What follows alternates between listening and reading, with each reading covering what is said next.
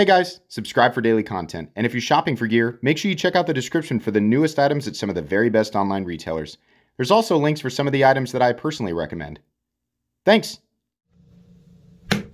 What's going on YouTube? Metal Complex here, and I am so excited to open this box. This unboxing will actually wrap up a story that has confused a lot of people for a long time, and it's going to make a lot of sense once I open it and can explain it, but yeah, very excited. This is a knife that I purchased for myself. Thanks so much to my generous patrons who are supporting me right now. There's a link for Patreon right down below. And please make sure to follow me on Instagram at metal_complex. Oh, literally just arrived. I went upstairs to check on something, and the FedEx person was right there in my driveway, and I was just like, oh, yes, I'm so happy. I'm trying not to, you know, cut into anything ultra important. Let's make sure, oh, that's just info from FedEx. And we have, of course, the box here. There we go. And let's go ahead and get into the box. Let me turn it over. No, there's no information on that side, so there's regular. Just go ahead and cut this open like I do any other box. Oh, yes. Okay, so I don't need that. I do need this. Oh, good. They have taped it to the inside of the box. Listen, I get it, but I also find it totally unnecessary. Just put more packing in there. My God. Bear with me. There's so much tape. Oh, my God. Just know, if you're like, this is torture, watching somebody open something like this, and you're not having as bad a time as me. Because this is my knife that I'm trying to get out of here. And we have yet another layer of fortification to get through. Sweet. Okay. Well, I'll tell you where this came from in the meantime, so you'll know, you know, I'm not trying to come down on them. They will make sure that the knife that you order from them arrives in perfect condition, and that's Recon 1. They take, obviously, many steps to ensure we have yet another layer of fortification to get through. Many steps to ensure that no part of this knife, the packaging, actually gets damaged. You have to get so deep into it, you're more likely to damage this stuff with the tools. There we go. Ah, okay. We have a Shirogorov. Oh my gosh. What could be in here? I'm sure a lot of people know. They're going to go, oh, we're finally going to get to... Look at that. I got all the way through to it, and I screwed the box up. Yeah. Oh boy. What do we have here? We don't need that.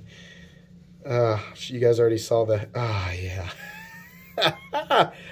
Finally, I can finally put the F3 NS back in my collection. So I saw this one, and it was bronze, and I was like, do I like that more, or do I want to wait for the standard one? Let's go ahead and flip it.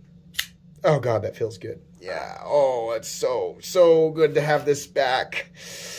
I was waiting for a regular one with a regular stone-washed pocket clip and stone-washed backspacer, and I daily refresh Recon 1, and this popped up along with a blue one, and I was like, you know what? I actually really like how the bronze looks, and it looks way better even in person. The bronze flake that's in the carbon plate here is actually really subtle, but I love how it looks. The contrast of the hardware color, the titanium liners, and the bronze with the pocket clip and the backspacer just looks wonderful. Now, let's go ahead and I want to feel for that edge. Oh, it's much better. So, I used to own a regular F3 NS, and it was perfect other than one thing. And that one thing was that the apex of the edge, it just wasn't sharp. And this is something that I'm sure is just something that happens, right? So I sent it back to Recon 1, and they said, do you want to wait, or do you want like a credit? Because we're going to send this back to Shirogorov for sharpening. It's going to take a while. I said, just give me a credit. And so what I actually did with that credit is that partially went into my, oh my God, that is smooth. That partially went towards my Rockstead that I purchased a long time ago. Just to kind of, because, you know, I like got myself in the mood for a knife. If you're wondering, this is a $900 pocket knife. Oh my God. Yeah, save it. I do that pretty regularly. I'm not trying to flex. I'm just saying, like, that I've been in this knife world long enough where I sell things so that I can acquire things that I want to keep in my collection, right? Not rich. I'm not trying to flex on anybody, but this is, I'm actively involved as a knife enthusiast, and so I do purchase stuff like this periodically. But I got myself all worked up to acquire a new knife, and I was so excited about the F3. And then, you know, I find out, well, it's got to go back for sharpening, and they don't have another one.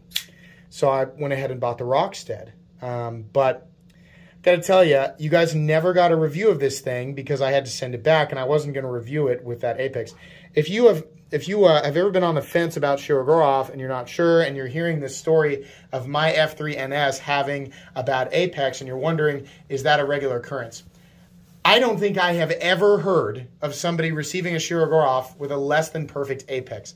I think this was a once in a blue moon thing, and it did not deter me at all from wanting to buy a Shirogorov. I actually own a Quantum as well, and it is razor sharp.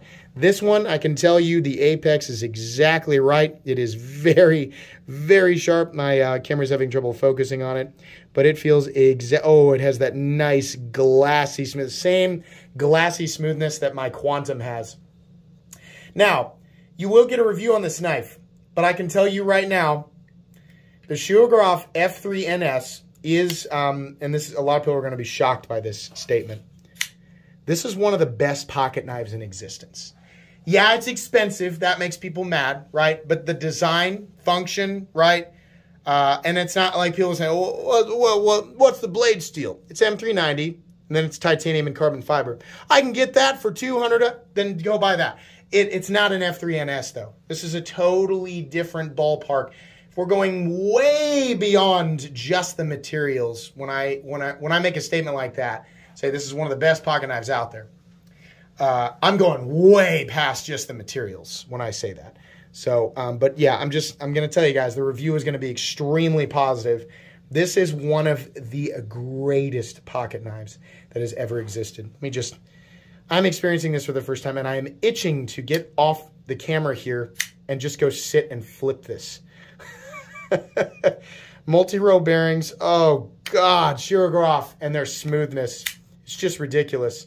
You guys have heard me say for a long time that I am a much bigger fan now of titanium liner locks than I am titanium frame locks, and that's because it's not exposed over here. I don't have to worry about where I'm putting my fingers on this side when I flip it. But the nice thing about the F3 NS is that it is a very thick titanium liner lock, so you still get that, you know, very robust feeling, right? You get that in the handle, and you get that in the blade, because the blade stock thickness is fairly thick. The handle scales and liners are thick, but done really well, and they're contoured. So you get that big, capable knife feeling, but because it is, I believe, milled out titanium liners, I think we can probably see there, yeah, very milled out titanium liners, and carbon fiber. This is carbon plate, so the premium stuff. This is a nice lightweight knife for being about 8.75 inches. Let's go ahead and measure it here real quick. I'm so happy with this. Oh my gosh. Yeah, 8.75 inches with nearly a 4-inch blade. It's like 3.9 inches. Incredible ratios. Yeah, I'll go ahead and weigh it. But just keep in mind, this is not the review. It's just the unboxing. I'll get the review done. We'll get a full comprehensive review. What does this weigh? 4.83 ounces. Not perfect ratios, but my goodness. Pretty darn good for a nearly 9-inch knife and a 4-inch blade. Yeah, this is spectacular. And I think, had I handled the one with the bronze first, I probably would have ended up with this one over the plain one. They have bronze, and this is the same thing. They don't do this hard. I think they should have. They should have done the liners, but that's okay. They didn't. They have bronze, and that's just the clip and the backspacer and the freckles on the carbon plate. Then they do blue, which, if I'm not mistaken, Dr. Frunke has that one, so you can check that out on his Instagram or channel. Then they do purple, which that one's owned by Epic Snuggle Bunny, so you can check that out on his Instagram or his channel. Then they have the plain one, which is, if you want to see that one, it's Levon from the Knife Nuts podcast. It's got that one. So I've got the bronze one here. And then do they do another one? I don't think so. They should do green. Ooh, a green one would be sick. Anyways, this was a long unboxing. I'm just absolutely melting over this thing. Very excited to have this back in my collection, and this is a permanent part of my collection. I will never, ever let this thing go. Wonderful, wonderful knife. But yeah, I expect to see a full comprehensive review down the road, because this is still a, believe it or not, this is a production knife. Anyways, thanks for sharing this with me. Really exciting acquisition. Please make sure to follow me on Instagram at metal_complex. You will definitely be seeing this knife on Instagram. If you enjoyed this video, leave a like. If you'd like to check out my other content, I do, of course, have lots of videos of knives. Lots of videos of knives that are either expensive or inexpensive that I do or don't like, so check those out. And if you enjoy all my content, go ahead and click on that Metal Complex logo right there and subscribe, because there's definitely more coming. Thanks again for watching, everybody, and have a great day.